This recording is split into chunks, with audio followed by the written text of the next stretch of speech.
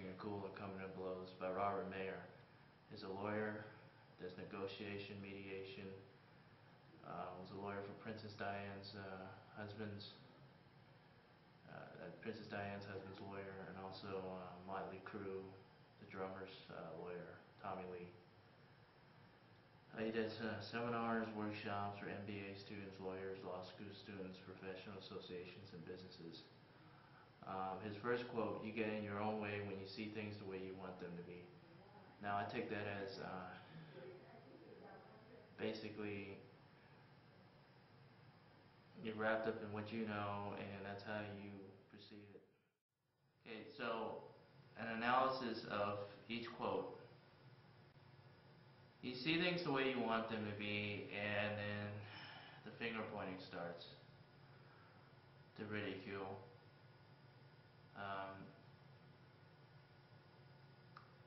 There's also a movie that I want to mention. It's called The Secret. Now, what I'm talking about doesn't necessarily, it's kind of contradictory to the movie because I'm focusing on the negative and the things that are messed up about society and people.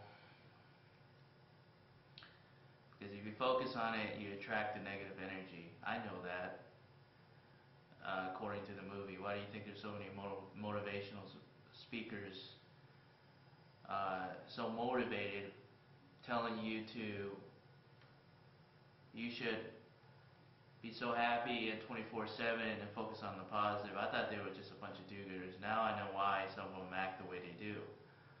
Why do you think people like Mother Teresa never went to war rallies and she just went to peace rallies?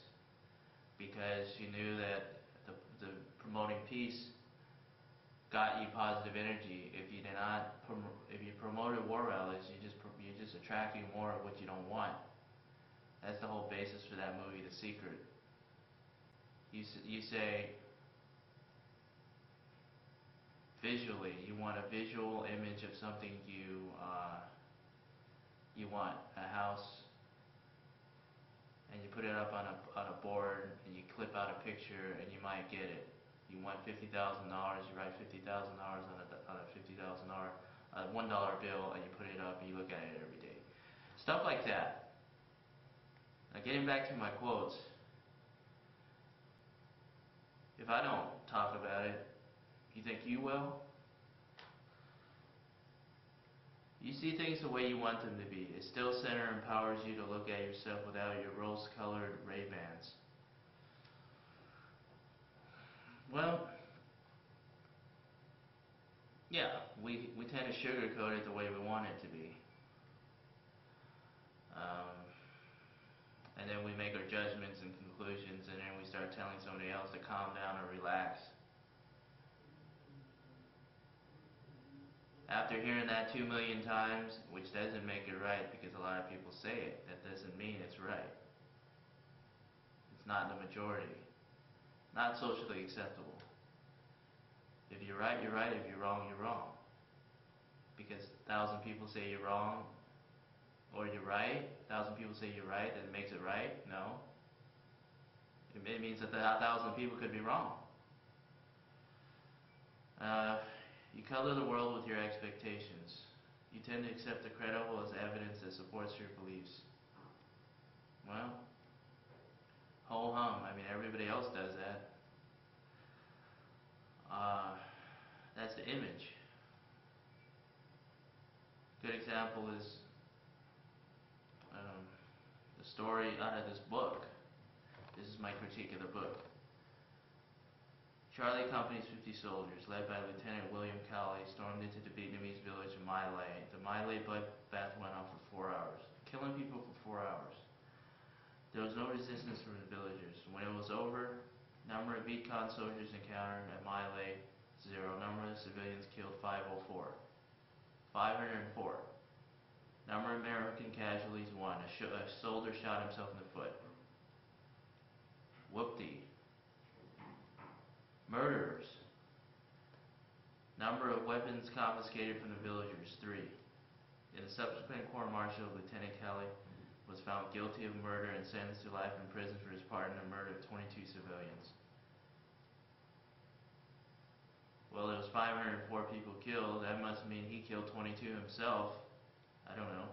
After he served 3 days in prison, Calley was moved to Fort Benning, Georgia, where he was held under house arrest in a comfortable apartment.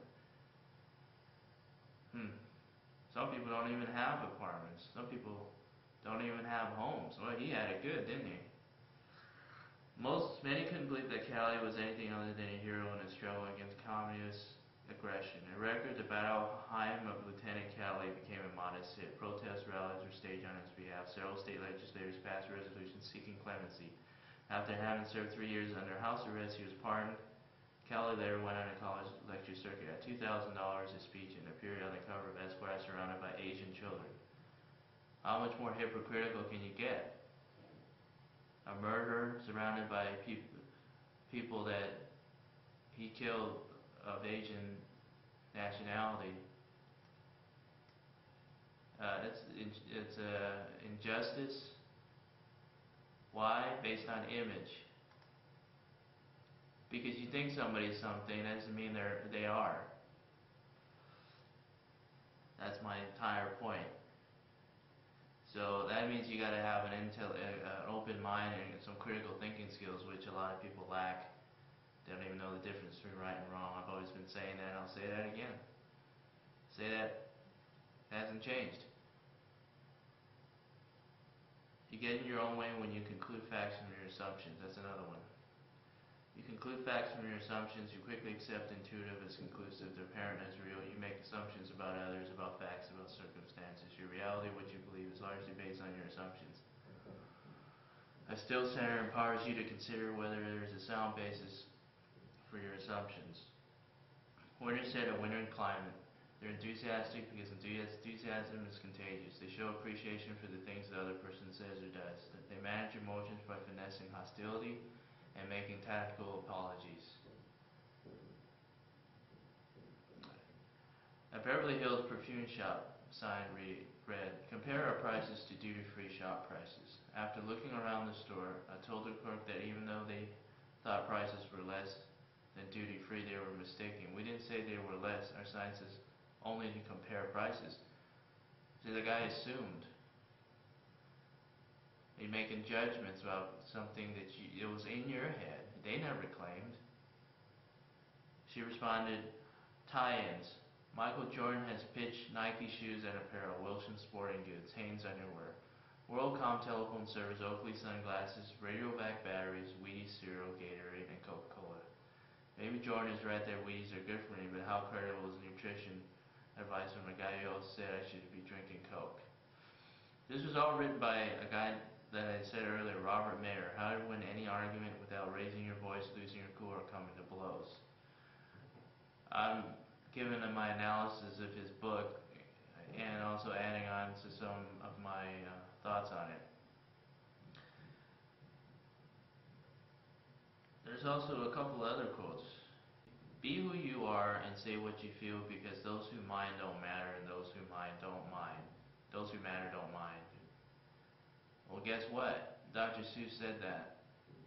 The cartoonist, American writer. I think you know who Dr. Seuss is. A serious quote coming from a cartoonist. Surprising, isn't it? I guess that means the man had intelligence, which a lot of people lack. Well, it is what it is. Whatever you want to think. I have a chip on my shoulder, whatever. I'm not lying. So if it seems like I have a chip, doesn't mean I'm lying. So I told the truth. So what? Human history is the sad result of each one looking out for himself. Julio Cortázar, novelist and short story writer, August 26, 1914 and February 12, 1984. A couple other quotes before I call this one an end. People like to point the finger at others but fail to know their own faults. I wrote that one. This is a big problem for people. One of my primary philosophies in life, I believe in giving equal time to everyone, no matter if they're a homeless person President, CEO, or the President of the United States. I only ask to be treated the same. The way I see things, I'm never too busy to speak to anyone that needs, requests to talk to me. Learn this, incorporate it into your own life. Okay, so there you go. Quotes today and analysis of a book. As far as politics and current events, politics,